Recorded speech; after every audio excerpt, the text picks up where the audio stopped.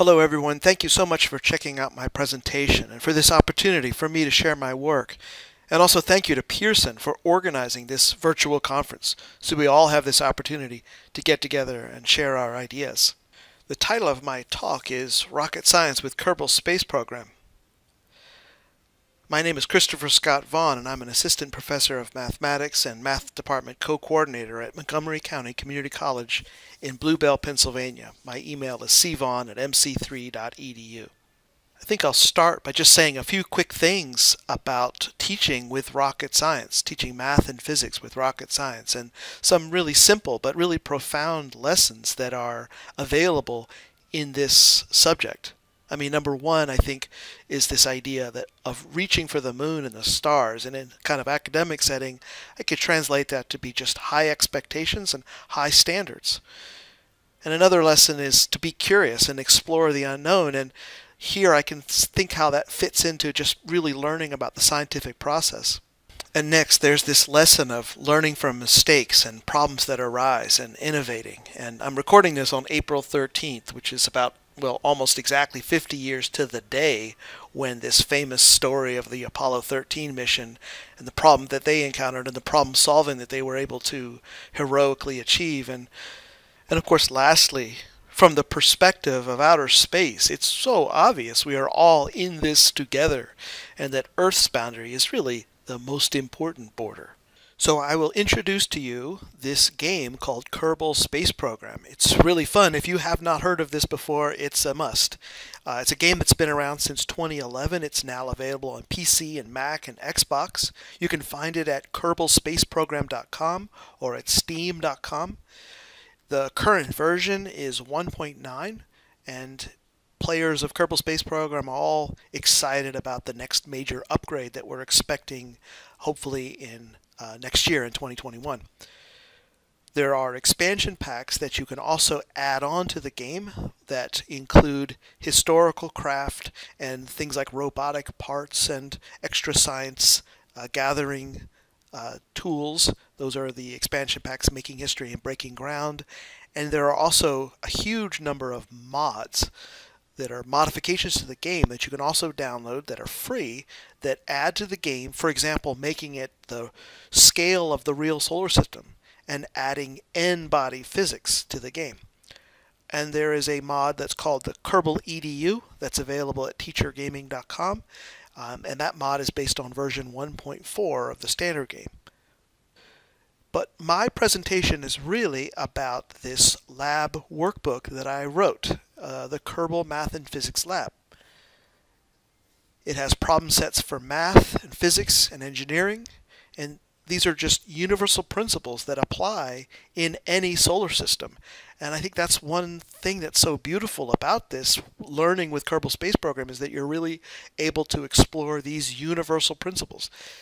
The topics in the workbook range from algebra to differential equations. I have included graphs in Desmos and GeoGebra. I have Excel files that I've generated, Mathematica files that I have generated, and a number of YouTube videos that I've created that involve this particular game and workbook. So I've collected this all at this website here, sites.google.com view KSP Math. And I will show you some of that in this presentation. And I also have this intro video that's a 12-minute video, and I will clip into this presentation parts from this intro, but I hope that you will check out both the website and this video after seeing this presentation. So here's the intro video. Hello, I'm Scott Vaughn. In this video, I'll introduce the game Kerbal Space Program and a lab workbook I'm writing inspired by the game as fun ways to teach and learn math, physics, astronomy, and engineering. In the game Kerbal Space Program, or KSP, players build rockets and airplanes and all kinds of other stuff and can fly anywhere in an entire solar system which accurately models Newtonian physics. It's based on precisely the same principles found in math, physics, astronomy, and engineering classes in textbooks from middle school up through undergraduate college-level courses. I'm calling my lab workbook, inspired by the game KSP, the Kerbal Math and Physics Lab. For most of us, rocket science probably seems way too complicated and intimidating to learn, and understanding it might seem completely out of reach. Maybe the math seems too complicated. Maybe you don't have the training for a job at NASA, or maybe building a rocket is just not in your current budget. Nevertheless, with KSP, you really can play along at home, or at school. And with the game, you can jump into the past, the present, and the future of the space industry, finding your own solutions to the same questions and problems that mathematicians, physicists, astronomers, and rocket scientists of the past, present, and future have solved or will need to solve. I want to emphasize that many of the questions I include in my lab workbook don't require access to the game. In many cases, the game provides a supplementary illustration of the math and physics. And I want to emphasize that ultimately my goal with this lab workbook is to illustrate the universality of mathematics. That is, how the same math and physics principles and formulas apply anywhere in the universe, and how they would apply perfectly in the Kerbal system, if it actually did exist somewhere out there in the real universe. The principles and formulas students learn in school are universal and true, for example, whether we substitute the mass of the Earth or the mass of the planet Kerbal into our calculations. The lessons and exercises I've written in this workbook could be used in schools in a lab component to a traditional math or physics class. I'm imagining students in a computer lab playing Kerbal, exploring and answering questions in the workbook, and having a lot of fun learning. Or maybe the lab work is done by students at home on their own computer. And this doesn't really have to be used as a lab. There are examples and questions in this workbook that instructors could just add into lectures or homework sets or exams in both math and physics classes at all levels from middle school to first and second year college level as fun and real-life applications of math and physics. Also, my lab workbook, along with the game, provide activities for math, physics, and engineering clubs at many different math skill levels. The lab workbook material is divided by the level of math required in the exercises, from algebra to differential equations, including pre-calc, trigonometry, and single and multivariable calculus. Now, the game itself does take some time to learn, but as an educator, I think it's worth exploring as a teaching tool. KSP offers a really new venue for creativity and experimentation in math, physics, and engineering in a way that isn't possible in real life. That's because it's truly a simulation, not just a game, where students build and fly airplanes, rockets, satellites, rovers, space stations, navigate and survey distant planets and moons, mine asteroids, and perform science experiments, just as they might in a real lab. This requires learning real science and orbital mechanics, and a lab workbook based on the game can guide students through the academics of what they are learning in the game. I teach math at a community college in Pennsylvania, and I've already created some video lessons for calculus and differential equations that I've posted here on YouTube, and I've included those lessons, examples, and questions in my lab workbook. Here's some of what I've done so far. Okay, so actually that was the first 8 minutes of my intro video, and I think I'll just stop and jump in right here and say this is the list of the chapters and the topics that I've covered, that I've written so far, the things that I have in the workbook so far, but there's a bunch of things that I still want to add, and I'll talk about that maybe at the end, but I'll also want to show you the website that I'm building that has all this material. So this is sites.google.com, view KSP Math. On this website, I have the video that I already showed a little bit of that, and here's a description of the workbook and the contents, and here are these 6 chapters: algebra, pre-calculus and trig, single variable calculus, calculus with parametric and polar equations, multivariable and vector calculus, and differential equations, and a whole section here with solutions that some of them I hope are really thorough, not just only a number. I also have Desmos and GeoGebra interactive graphs. You'll see some of that. I'll get to that. And then I have videos that I've made so far that relate to these topics. And then thanks to Mike Aben, these are videos that he's made that I have he's agreed to share on here, and there's obviously more about the math in KSP. So he's got some really great videos here. These are some Excel files, and a Mathematica code here, and then some more videos from Mike Aben on this is a beginner series that he's currently working on. He's got 6 so far, and they're really thorough. Good introduction to the game itself. And then there's Kerbal Wiki, kerbalx.com, where you can find craft files, a forum where you can discuss the math and physics. And I'll mention that I built this discussion board. I thought that would be a neat way for people to share ideas and discuss the math in KSP. That would be a fun thing to do. So I think I'll just jump back to show some more clips of some of the things that I have in this workbook. There's a video series I created called the Kerbal Guide to Navigation, parts 1 and 2. Personally, I learned a lot about how airplanes and ships navigate on Earth playing Kerbal Space Program. I now truly understand the difference between Great Circle and rhumb line navigation, and I included this in the videos. In these videos, I derive and use formulas for determining the initial bearing for the shortest path between 2 points on any size planet or moon. These calculations can be confirmed for navigation on Earth using common flight planning software available free online. These formulas work for navigation on Earth, but also for navigating on the Moon and Mars or any other planet or moon. That includes made-up worlds like on Kerbin or Duna in KSP.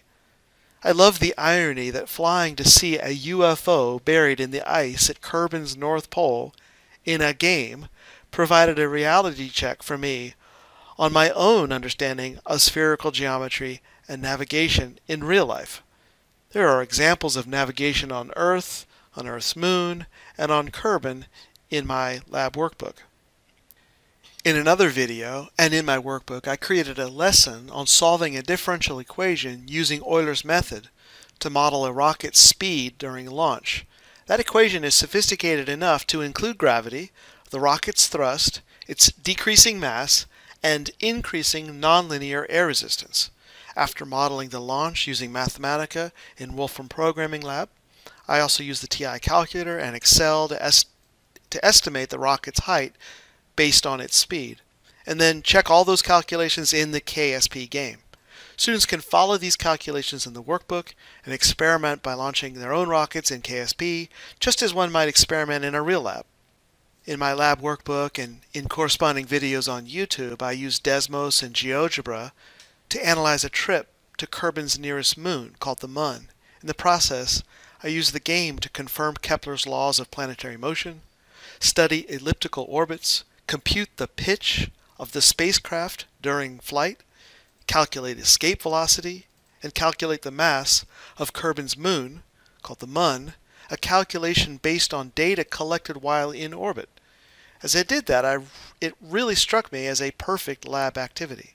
It was really fun to check these calculations in a simulation game, as opposed to just Googling to see if I had the right answer for a similar trip from the Earth to the Moon, something which I could have only watched in a video or read about. With KSP, there's more interaction with the math and physics theory, more than just solving an equation and checking the answer at the back of the book or on Google. KSP provides a perfect environment for lab activities, providing a kind of hands-on experience for the student that might wonder, how could anyone actually measure the mass of the Earth or the Moon or the Sun?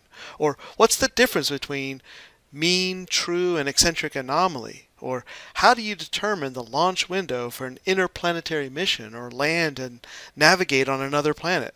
With KSP and my lab workbook, students can be engaged in asking and answering those questions themselves. Beyond just reading about it, listening to a lecture, or watching a video, students can explore the answers for themselves. In another video, and in my lab exercises in the workbook, I solved Kepler's equation with Newton's method, using Desmos, GeoGebra, Excel, and Kerbal Space Program to illustrate and confirm those calculations. I used those principles to confirm mean, true, and eccentric anomaly for a flight in KSP, and then used those same principles to confirm real-life data downloaded from NASA's Jet Propulsion Laboratory, data which I could then use to plot the position of the Tesla Roadster launched by SpaceX in 2018. Students using KSP and the Kerbal Math and Physics Labs can recreate and explore those calculations and principles for themselves. They could even build a Tesla Roadster put it on a Falcon Heavy, and launch it for themselves.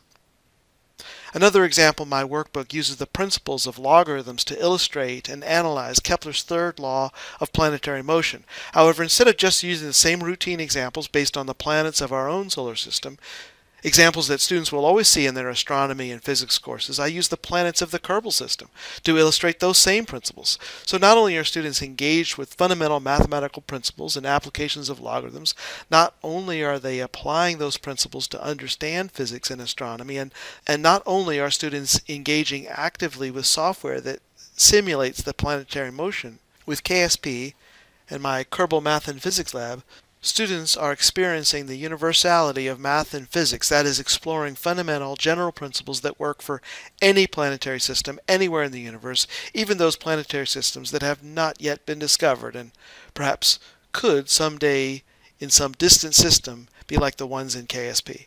So I also want to make the point that I hope this workbook can be valuable to different people in different ways.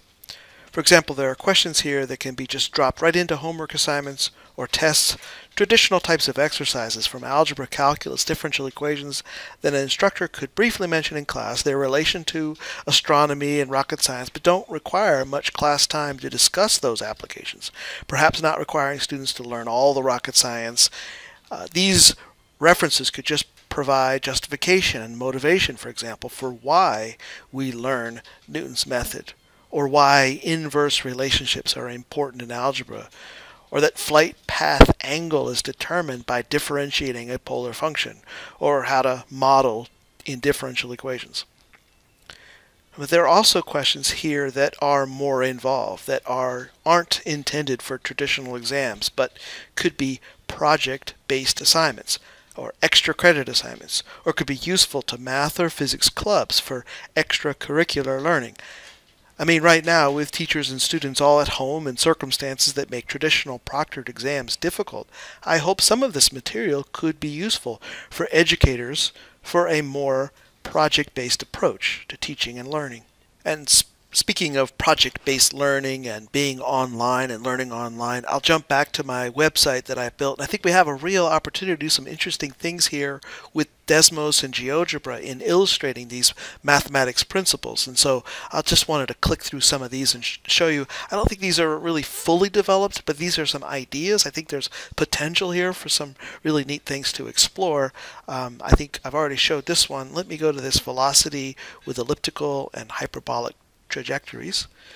When you click on it, I think it'll end up better if you say open in app, and it'll look like this. And so what I have here is an elliptical orbit that corresponds to this speed around the planet Kerbal, and I have the eccentricity, specific energy, semi-major axis of the orbit, and I have equations for the ellipse. If it's an elliptical orbit or a hyperbolic orbit, and I have the polar form of the orbit, we can adjust the speed, see it change from elliptical to parabolic to hyperbolic. Another one that I'll highlight here is this Kepler's law of areas calculator in Desmos. I think this is a pretty neat thing where you can set intervals and look at the corresponding areas. And that just could be a useful tool for many things, obviously, in the Calc 1 class. And just to put it in the context of rocket science, it's fun. It's just fun. This is a graph that illustrates the flight path angle, which is a topic that you can really analyze in Calc 2. If you study polar equations and parametric equations and derivatives of these, you can uncover a formula for the flight path angle. That's this angle phi here, that is the flight path angle. And how that changes as you follow an elliptical path, it's fascinating. This is a graph of the flight path angle based on the eccentricity of the orbit. So just finding the point where you have the maximum flight path angle is a simple Calc 1 exercise. And it's just really, by itself, mathematically fascinating and beautiful, and then really clearly applicable in rocket science. I have some Excel files to calculate initial bearing and distance between 2 points on any size planet or moon. This is a Excel file. It'll guide students through calculating the flight path angle, specific energy, angular momentum, and eccentricity for suborbital, elliptical, circular, and hyperbolic orbits. So I think I'll flip back here to my intro video where I talk a little bit more about the game itself. There's also an education version of the game called Kerbal EDU, available at teachergaming.com, currently based on version 1.4 of the standard game. One thing I found particularly useful with the education version is how easily it exports flight data to Excel. It's very useful for lab activities. And then there are all of the mods and crafts files created by an enormous community of players and programmers. Mods are free downloadable extensions that add features like visual enhancements, additional flight data, and tools. The website KerbalX hosts player-created craft files. For example, here's a Saturn V and a Falcon Heavy, and here's the SpaceX Starship, and there's this and that.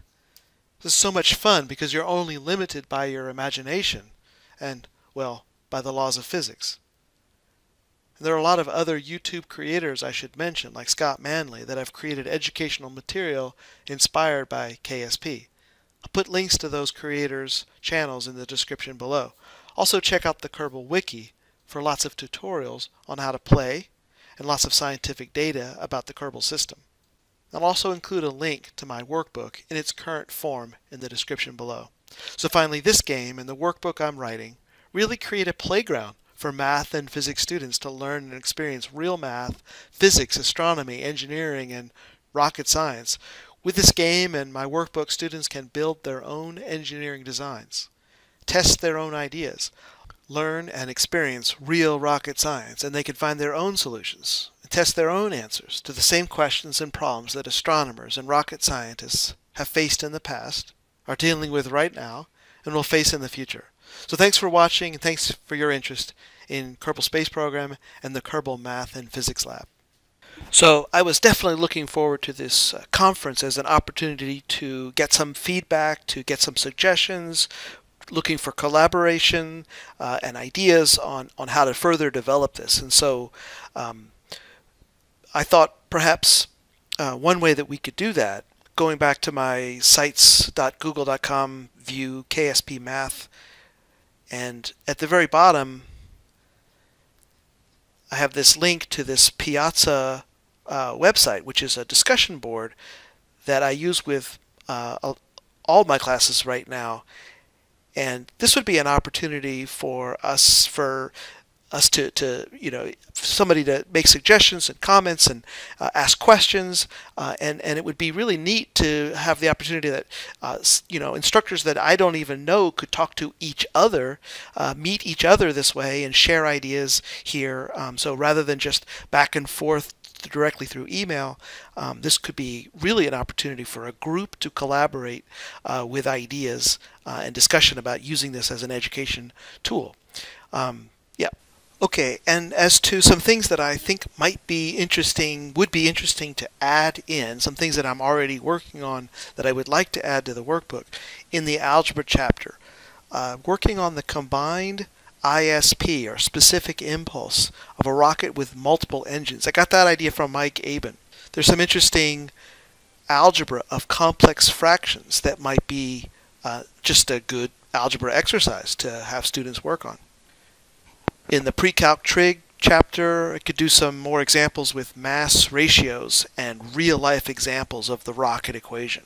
And the topic of hyperbolic excess velocity, that just sounds fascinating, right? And hyperbolic orbits are a great topic to explore, some real-life applications of hyperbolic curves, using that with phase and ejection angles for interplanetary transfer orbits. In the single variable calc chapter, how about a lab where you collect data on trying to find the optimal ascent profile, the optimal ascent trajectory, because that is impossible to do analytically. You could do it as a lab where you try different paths, different altitudes when you do the gravity turn, and collect data and try to find an optimal solution empirically.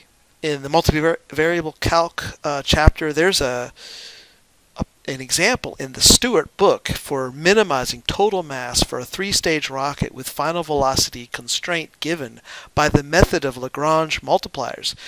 That's right out of the Stewart book that I use for calculus, and of course I would want to give credit to where that idea originated in that book with Stewart, but it would be neat to try to find a way to sort of implement that in Kerbal Space Program and to put it into a workbook as part of something you could actually experiment with in a fun game. That would be really, really fun. And then in the differential equations chapter, maybe modeling lunar ascent and descent, because there you don't have an atmosphere, and so the equation is a little bit simpler. Modeling ballistic missile trajectories could be interesting that include an atmosphere.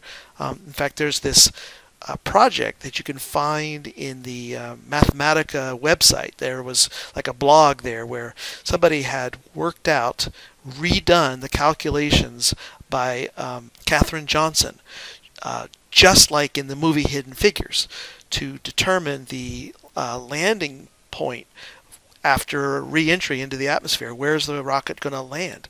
And that was redone in Mathematica with some differential equations. I thought, I wonder how well we could model that and then experiment with that in Kerbal Space Program. And then finally, as one of the presentations that I was looking forward to, what is that Mars Baja 100? I would really like to know. Maybe there's something there that, Duna is the Mars, the equivalent of Mars in Kerbal Space Program. So maybe there could be a Duna Baja 100.